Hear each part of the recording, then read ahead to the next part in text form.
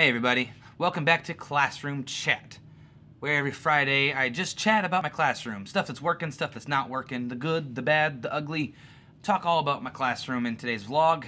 Roll intro.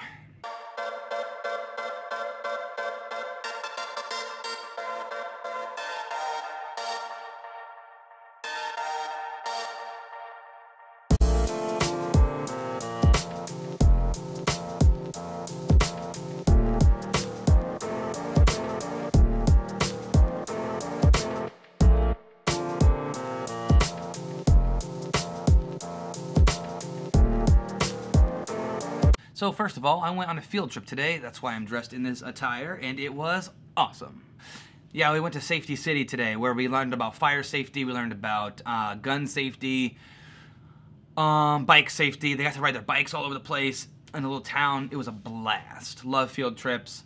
Wish we could go on more, but it was just a good solid day, good solid week overall. It's a nice solid week. I was able to do some spontaneous stuff this week. I had a teaching tip video on Wednesday about just kind of going off script from time to time. We did some Google Maps stuff, just kind of seeing where your students take you. And this is like, obviously, if you're not in the heat of testing season or something else more important going on, but it was just kind of random. And we did some, like, they really wanted to do Google Maps and like find their house, find some cool stuff. Some of them went to Disney World, some wanted to go to New York City, and all that. It was just a lot of fun. We went off script, and like for me, I'm the type of person that likes to stick to a routine, and I like to be very planned out meticulously, like to the minute.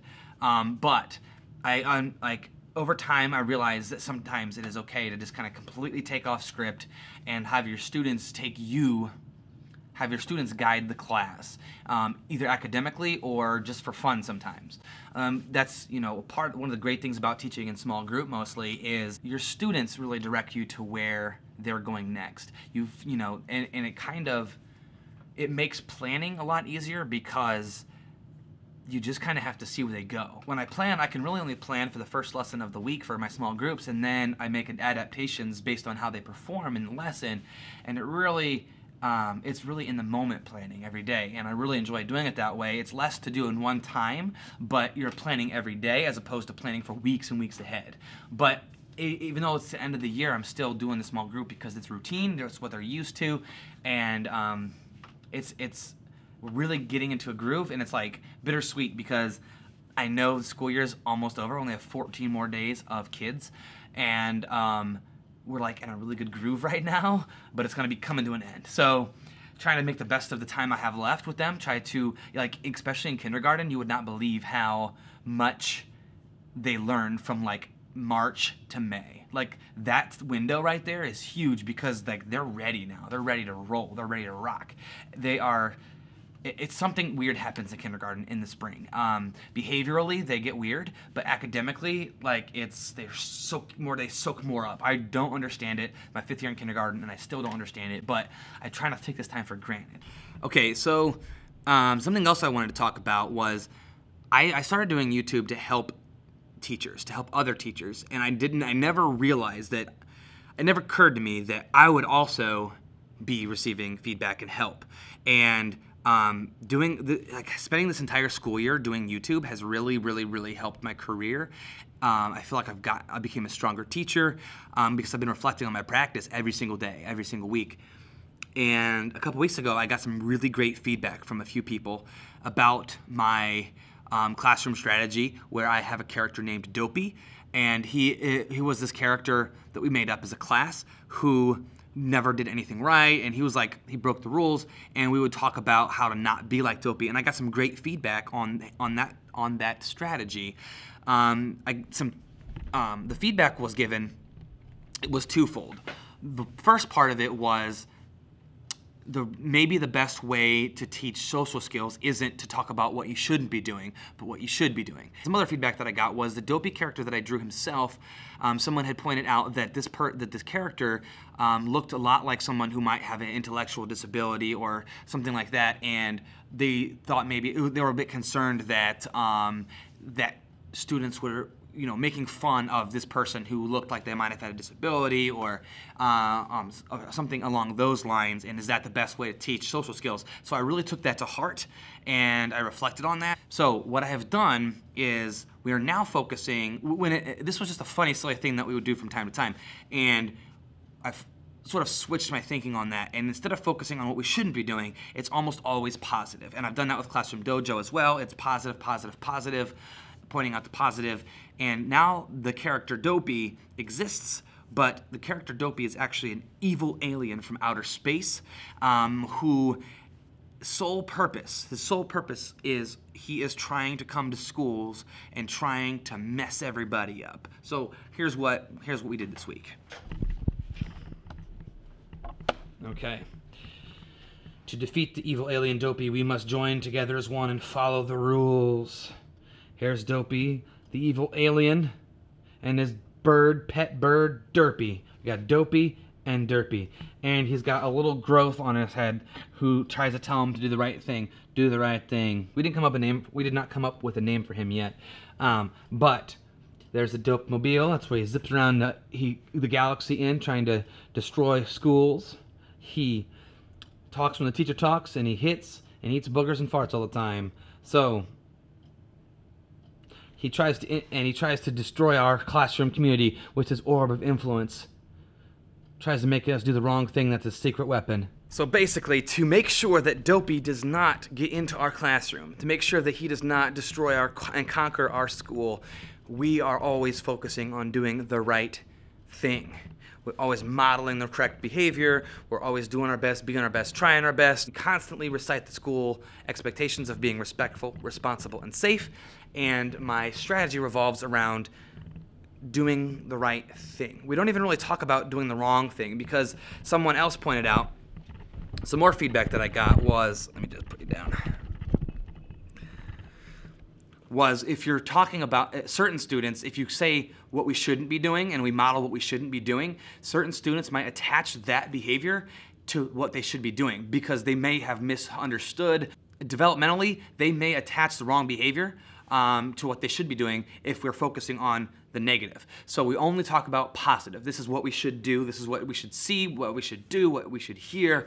And I don't want to get any mixed messages with my students on the right way and the wrong way. And so Dopey is this character that we're trying to defeat. We're joining together as one classroom community, as a fictional character from outer space, and he's goofy and silly, and they absolutely ate it up the other day. It was playtime at the end of the day. I started drawing on a whiteboard, and it was so much fun.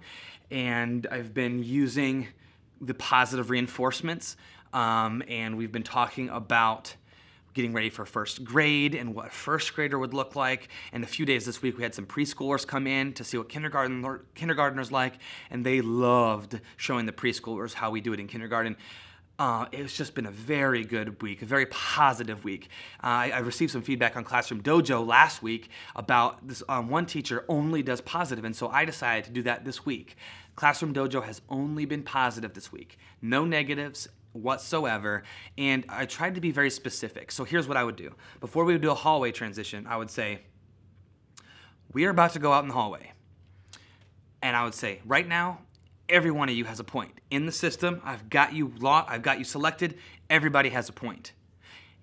And then I would say, to keep your point and make sure that you get that point, here's what we're looking for. Hands on hips, bubbles on lips, and eyes forward. If I don't have to remind you of any of the rules, you keep that point. And so it's positive, constant positive. I wanted them to know what constitutes a point because I don't want it to always just be random. Sometimes it can be, but I don't want it to be a thing to correct behavior. I want it to be a thing to promote positive behavior. Like you can't narrate your way or dojo your way out of classroom chaos. If everybody's talking and it's getting chaotic, you can't just say, oh, dojo point for you and you. It doesn't work to get the class back together from what I have found. It's more of a preventative, it's more of a positive, preemptive activity. So, for example, before you're about to do an activity, you'll let them know what they need to do to earn a dojo point. When we did small groups today in the afternoon for math, they have choice time for the first 30 minutes where they get to choose what they want to do. And I let them know that any activity that you choose to do, you will get a dojo point for if you meet the following requirements. If you are quiet while you're working, and you are nice to one another. And so they knew that's how they got the point.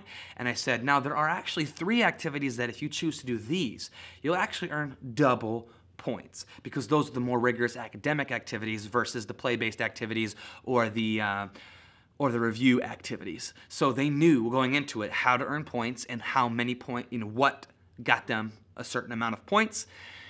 And I'm still playing around with it as a whole, but I'm loving dojo, and next year I'm going to use it and have all the parents invited, and I'm going to take some pictures of student work and share it with parents. That's like a push for myself for next school year to get better at sharing things with parents, and that's something that this is a tool that really helped me with that, and I'm loving it. And the last topic that I want to talk about today is on yesterday, I had a bit of an epiphany. So I have to kind of explain myself before I talk about what happened. Because of my background and because of where my roots are and where I got started, I have really high expectations. My first years in Chicago teaching, I was part of a group of teachers who there was a school that they were going to shut down, and we kind of built it back up from scratch. We took it over and we changed it around, and we were in this very poor neighborhood on the south side of Chicago, and the school, it was going to close. And we came in, we repainted, we got a new logo, got a new mascot. We talked about we created a new school from nothing, and within 2 years, we were able to make it a respectable neighborhood school. We raised the test scores. We got student attendance up. We got parent involvement up, and it was a wonderful experience. So I'm coming from a place where I know what it takes to get change in an inner city school, and I know what it takes. So I have very high expectations for my kindergarten kids, no matter where I'm at, and so I'm coming into this new school here with these expectations. So my expectations might be higher than a typical kindergarten classroom, just because this is all I've known is super high expectations. I've never known anything else. So that's the way that I teach. So now that I kind of laid that foundation, on Thursday, I was teaching a whole group lesson, which if you know me, you know that's not my forte. And normally, I would wait until I got 100% quiet before I would speak. And if you know anything about kindergarten, that's not that easy to do. But on Thursday, what I had started doing was I kept on teaching. I kept positive. I kept my energy up. I was narrating. I was giving kids dojo points. I was being positive. And yeah, there was a couple kids talking from time to time, but I didn't stop my instruction to correct them. I just kept going. And if they weren't on board, they would jump on board, and I would lose some here and I'd lose some there. But for the most of the part, like you got to realize you're never going to have 100%. And that's something I got to constantly tell myself is you're never going to have 100% no matter what you do in life. So don't expect 100% when 90% might be fine, 95%. Compliance, or not just compliance, but like actively engaged. Because even as adults, if we're sitting in a lecture or a meeting, we're not fully engaged the entire time. So that being said, I just kept going, kept teaching, and for the 95% of students that were doing it, it was awesome. It was fun. It was energetic. And I really enjoyed my time teaching that whole group instruction. So I'm going to take that to next year with that in mind and try to remember that. So I'm going to watch this video before the first day of school next year and remember what I felt when I was teaching on Thursday. That positivity, that high energy, the not expecting 100% and not getting upset when I didn't get 100%.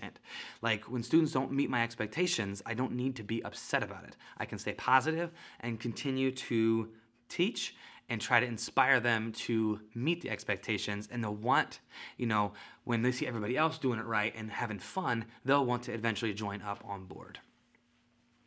So, I know I rambled a lot this week, but I had a lot to share, a lot to talk about, and that's what I want to do on Fridays, is share with you just classroom stuff, because the daily vlog isn't always about classroom stuff. So, I wanted to share what was going on with you. So, I'm going to get out of here. It's Friday. I'm going to get out of here. So, find your gift, share it with the world, and remember, you are worth it. See you tomorrow.